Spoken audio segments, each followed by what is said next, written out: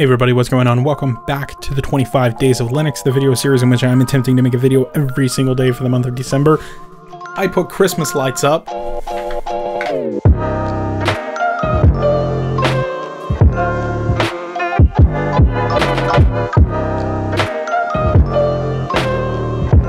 So today we're gonna make another script. I don't know if these scripts are very interesting or useful to anyone else, but I really like making them and they're super handy. They make my job a lot easier as far as I have a job that involves making videos. So here's what I want. This seems so stupid, but what I want is a script that is basically just gonna give me the link to a thumbnail for a YouTube video. And it's the kind of thing that only somebody who makes YouTube videos would want. But if you make any kind of YouTube videos, you know there's a lot of reasons why you might want a link to a thumbnail, but it's sort of weird. The way that YouTube thumbnails work, if I were to go to studio.youtube.com, take a little glimpse into my YouTube studio here.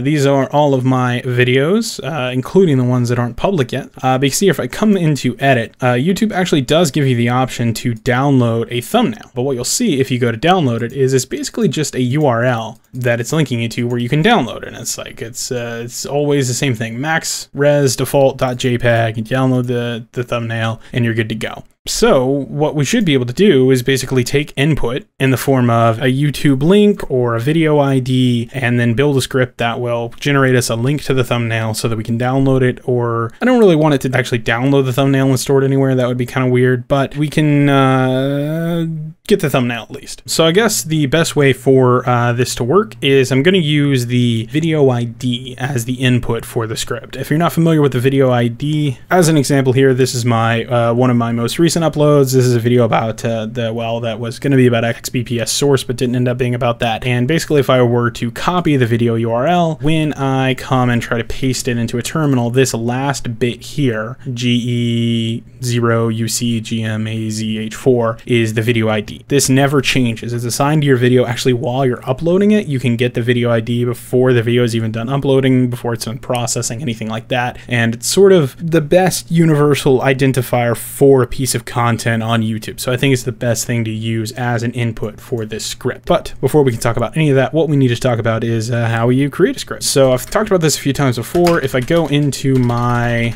ZShrC, basically what I have here is a nice little line right here that you can add to the config for any shell that you use, bash, zesh, fish, whatever. It's probably a little different in fish, but basically it's path equals $path : home/scripts. And what this is doing is it's letting me take any script that is in /scripts and then run it basically as if it's a program. So what we can now do is create a new script, and let's call this thumbnail, or we'll call it thumb. Why not? So now we have a new file called thumb. What we'll go ahead and do is go into that script. I'm going to use Vim or NeoVim to do it, but obviously use whatever program you like. The next thing you need to do is create a shebang. This is the most universal way that I found to do it. All this is doing is linking to the bash program on your system. And I'll put a little bit of content down there, why not? We can go ahead and quit out of Vim, and what I want to do now is run chmod +x on the new script that we just created. This is going to make it executable so that when we try to run the script, it will actually do something. And then before we jump back into the scripts, I want to install one thing that I know we're going to need, and it's a program called xclip that I've used a couple of times before. So what I'll do is I'm going to run pack or sudo pacman-s and install xclip. Obviously, I'm using Arch here. If you're using Ubuntu, it would be sudo apt install xclip. If you're using Yay, I think it's some form of install, something like that. The syntax is different, but you know, it's package managers. I assume you know how to use whatever package manager is on your system. So once we have xclip installed, we can actually go back into that thumbnail file, and we're ready to start to build the script. But before we can do any of that, we need to talk about how linking actually works on YouTube. So this is the link that it gives us. And if we were to just take this link, of course, and drop it into any browser, obviously is going to pull up that YouTube thumbnail. So let's take a slightly closer look at the link here, and you can see it's actually sort of putting the video ID, the important part, kind of right dead in the center of the link. And you can see here, actually, if I wanted to just swap that out, I'm now loading a different thumbnail. So you probably have a decent idea of how this is going to work now. Essentially what I'm going to do is just split this up into a few different pieces. So here's what we're going to do. We're going to separate the max res default. Actually, we need to separate it with that slash right there, and then we'll get rid of the video ID part, and now we have two distinct pieces of the link. And what we can basically do is just turn both of these into variables. So we'll say var, we can give the variables whatever name we want. We'll just do var a, it doesn't really matter what we call these.